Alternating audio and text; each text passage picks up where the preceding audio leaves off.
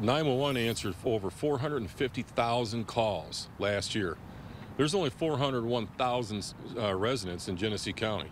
Genesee County 911 could soon be on life support. That's why county commissioners hope voters can rescue it from financial collapse. The commissioners voted unanimously to put an increased surcharge on the August ballot in order to help fund the 911 dispatch center. Zano Mayer spoke with advocates about why this surcharge is needed.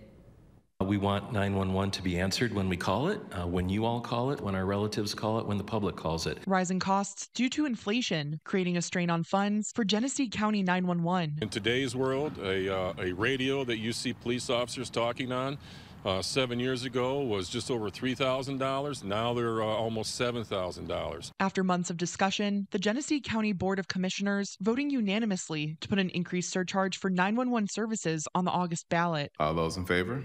Aye. Opposed?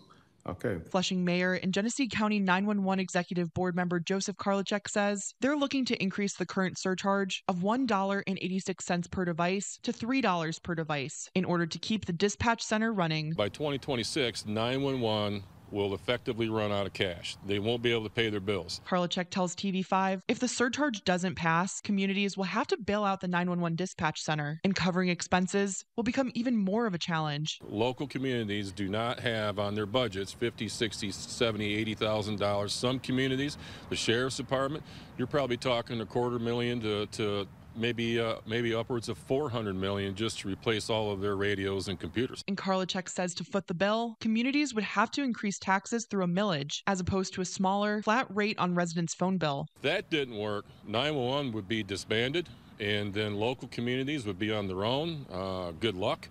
The cost to have a tower and communications and equipment is extraordinary. Potentially putting the place answering calls for help in its own emergency situation. 911 answered over 450,000 calls last year.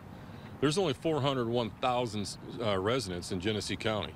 So, I mean, think about that. 450,000 calls they had to answer that phone and dispatch resources at people's most dire need. I can't think of a more noble service to do, and we need to support that.